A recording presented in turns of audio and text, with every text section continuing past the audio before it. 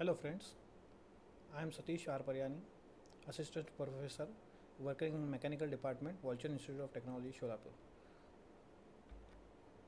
Today we are discussing on the topic called shell molding. At the end of this session, students will be able to understand shell molding, its advantages and what are the limitations. Also, we'll touch over the application part. The content which sequence we will follow is: first we'll discuss about the shell molding, then we'll discuss in depth about the procedure of what is involved in the shell molding. Next we'll discuss the advantages and limitations involved in shell molding process, and finally we'll discuss the topic called applications of the shell molding. First, what do you mean by shell molding? The shell molding, this process was invented by Dr. Kroning in Germany, hence is also called as Kroning process. It is a process in which sand mixed with thermosetting resin, I repeat, this sand is mixed with thermosetting resin, is allowed to come in contact with heated metallic pattern. So here the metallic pattern is heated and sand with thermosetting resin is used, which forms a thin and strong shell of the mold is formed around the pattern. Then shell is removed from the pattern and cope and drag are removed together and kept in a flask with necessary backup material. After that, molten metal is poured in the mold.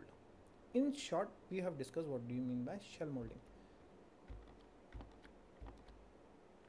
Now we will go through the process of involved in shell molding. Here the metal is heated up to 175 to 350 degrees centigrade depending upon the what are the constraints, what is the size, what are the design parameters involved in that part. So 175 to 350 is the range generally used, which is clamped over the box containing sand mixed with thermosetting resin such as phenol formaldehyde, ura formaldehyde or polyesters. The box and the pattern are inverted for the short time. The mixture, when it comes in contact with the hot pattern, it causes an initial set as the thermosetting resin is used and builds up a coherent sand shell next to the pattern. The thickness of the shell is about 6 mm to 18 mm and is dependent on pattern temperature and sand mixture.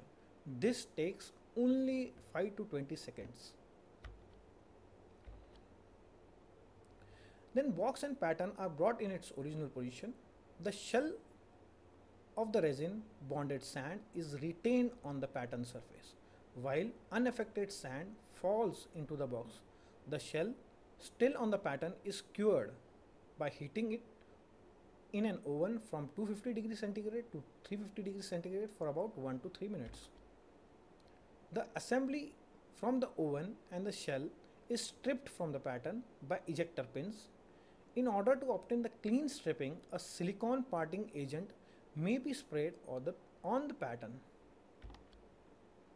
The shell halves are assembled with the help of clamps and backing material. As the name itself suggests, shell, which is the thickness is very thin. So when we start clamping it, we may have the chances that it can break it. So backing material first is provided very clearly in that. Shell, now after that backing material, the shell which are assembled, now with that shell, once the shell are assembled, the shell molding is ready for pouring. Now we'll go through the diagram. We see here, this is the hot pattern, right? These are the hot pattern and this is the sand here, and this is which is called as dumping box. These are handles which are used in that. This is the step 1, which is called sand mixer in the box. Here mixer is there. This pattern is now heated. Now in the step 2, sand resin mixture dumped over the heated pattern. This is inverted, you see. Here see inverted. Now what will happen? This is the heated pattern. Here after heating the pattern is there.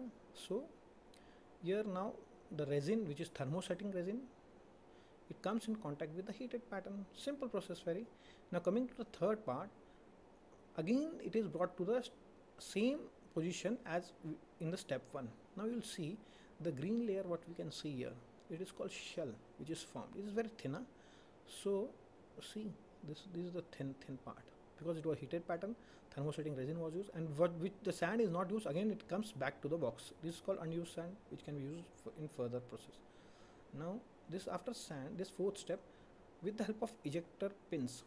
See, ejector pins, this has been removed. Now as we can see, there is chances if ejector pins are applied with some forces, there are chances that this thin can have not a clear surface. So some agent can be applied so that the line where it is being parted off be very clean, or to some extent in good condition, we can say. Now after this in similar way, this first half and second half are joined together here. We can see now. This is the flask, this is the clamp. We can see these are filler materials which are being used, and these are in shape. And now these are called shell. Now the shell molding is very much ready for pouring. So we can pour, and this kind of shape what we'll get as a part. So what we have to understand, very simple process. A heated pattern is there. These are the thermosetting resin with sand mixture. Once it is inverted, a thin shell is formed, unused sand comes back up. Then with the help of ejector pins, these are being removed. First half, second half are assembled with the help of clamps, and then it is almost ready for pouring.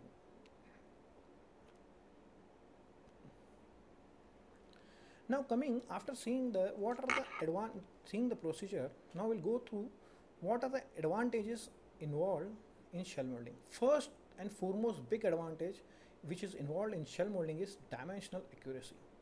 The process has an ability to produce casting to tight dimensional tolerances, hence machining allowance can be reduced, which ultimately helps in reduction of fettling and finishing cost. See, once if dimensional accuracy is good, so we cannot give more allowance for what you can say machining allowance or something.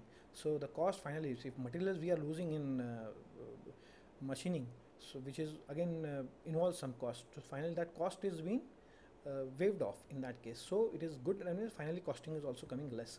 The shell molding process accommodates easily deep drawer patterns with less tapers than conventional production process.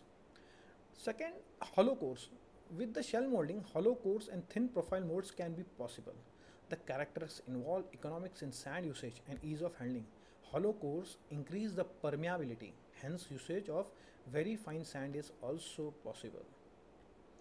Permeability, again, the role of permeability is related to what are the what you can say casting defects. It is related. If to good extent, if the permeability is not there, we can have a good casting defect. So this process has a very good advantage that it has good permeability, and so fine sands can be easily possible. Then comes the excellent surface finish. Shell molding process has the ability to produce casting with excellent surface finish, because as we have seen, the very thin parts, thin surface can be produced, and capacity to produce very fine detail.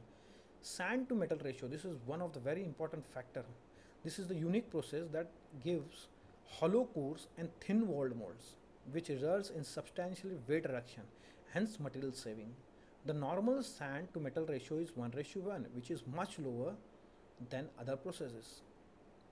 Longer shelf life. When properly stored, the shell sands have the indefinite shell life. Hence, these sands can be stored and used as needed in the foundry. Then coming to the big advantages is ease of handling. The molds and the cores made by the shell molding have exceptional resistance to damage during storage and handling.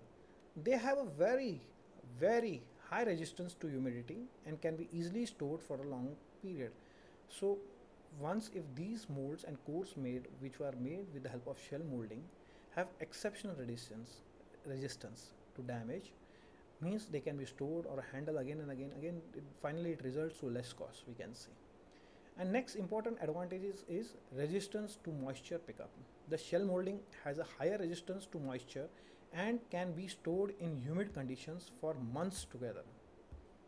This is again we can see in the upper point, handling, storing, resistance to moisture pickup. These are the superb advantages available with this kind of process. The resin used in shell molding process is very stable and moisture resistant. Next come the big advantage is excellent flowability. The dry coating on the sands give better flowability and blowing ability compared to process based on wet sand mixtures. This property helps in producing intricate cores and molds which can be blown to greater density. Cores for the water jacket. Examples, these are the lesser pattern wear. As most of the patterns are made from the cast iron, very little or no wear is observed, which results in higher pattern life. This helps in producing large number of castings. This helps in producing large number of castings without much difficulty. Now we have seen there are so many advantages, but there are certain disadvantages which are associated with this process. First big disadvantage is high cost of the process. The phenolic resins which we use for the shell molding process are very costly. The percentage of resin usage is also very high compared to other processes. Hence, this process requires a very tight control over a shell thickness, else the competitiveness of all the process will be sacrificed. High tolling cost. The shell molding is thermoset in nature, thereby requiring higher curing temperature. The pattern used are of cast iron with smooth surfaces and a very low expansion coefficient. So there is tolling cost is high. Cost of this process itself is high because of phenolic resins use and the percentage of resins used. If it is to greater extent, the competitiveness will be totally lost. Then comes the cycle time. Compared to the cycle time required for shell mounting is more either box or carbon dioxide process. Limited casting weight. As we see the shell itself, the name shell itself, as I told in the previous slides also, the thickness is very small. The shell molding process is best suited for use in small, intricate and lightweight casting. The process can effectively use for casting weights up to maximum, we can say 80 kg. Reuse of sand is difficult. Certain casting shapes are unsuitable when properly parting and gating is not available. Now coming after seeing the disadvantages, we'll come to the application parts. To some extent we'll see it is well suited for ferrous and both non-ferrous alloys casting in the range of 0.1 to 10 kg. Alloys that can be easily cast by shell molding are aluminum alloys, copper alloys, cast iron, stainless steels. Component cast by the shell molding are smaller pipes, camshaft, bushings, wall bodies, spacers, brackets, bearing caps, shafts and gears, automotive rocker arms and walls, etc. To some extent what I have shown here the application of shell molding. Now please think and list the parameters which can affect the quality of the shell molding. Take some time and please think and list the parameters which affect the quality of shell molding.